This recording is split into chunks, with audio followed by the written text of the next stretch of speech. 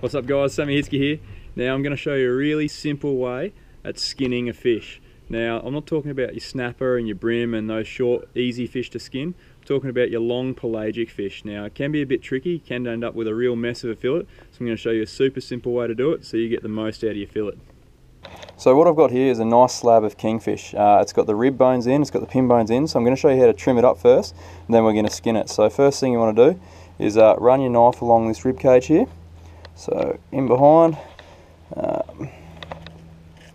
to those ones as well, and try and save as much meat as possible. So you get in behind the bones and just really shave in under there, because all that meat under the rib cage is good meat. You just got to get to it.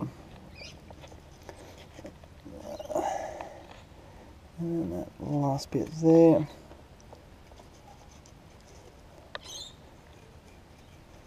Trim him off.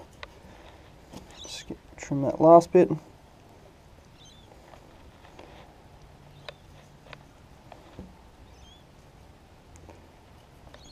Righto, so now we're going to take out the pin bones.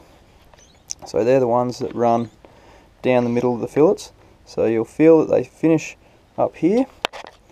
So that one's finished there. So run the knife down alongside, like so. Down the other side. Now you want to be as close to those bones as possible so you don't waste too much meat. Oh, there's one of his ribs still in there. Cut around that. All the way down to the skin. So make sure that other side's all the way down.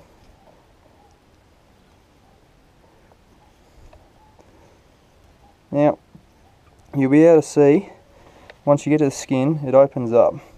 Now, if you do that the whole way along, little secret for you, make sure it's the whole way along, you can actually debone it in one little swipe. So flick the bit of meat on the bottom there so it's cut the whole way across. And then you should be able to just tear the whole thing out. Like that, get to the end, and just cut him off.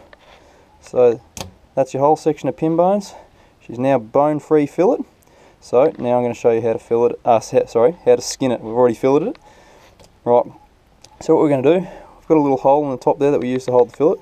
We're going to run the knife down that center line there. So we've now got two halves. And what we want to do then, and this is the bit that they don't teach you, rather than trying to skin the whole thing and potentially stuffing up your fillet or missing meat, what we want to do, spin the fillet, always cut towards the back and just cut it up into bite-sized sections. So you go bite-sized there, spin the knife on its edge and just run the knife along.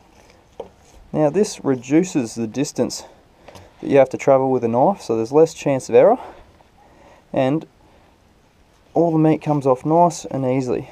So you can see we're getting all the meat there, there's nothing left on the skin.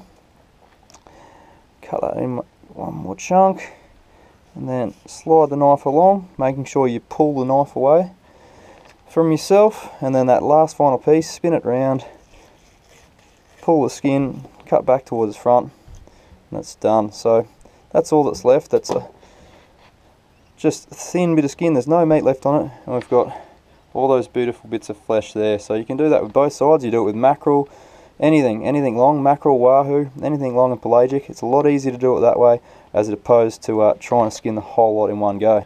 There you have it guys, there's an easy way to skin long pelagic fish.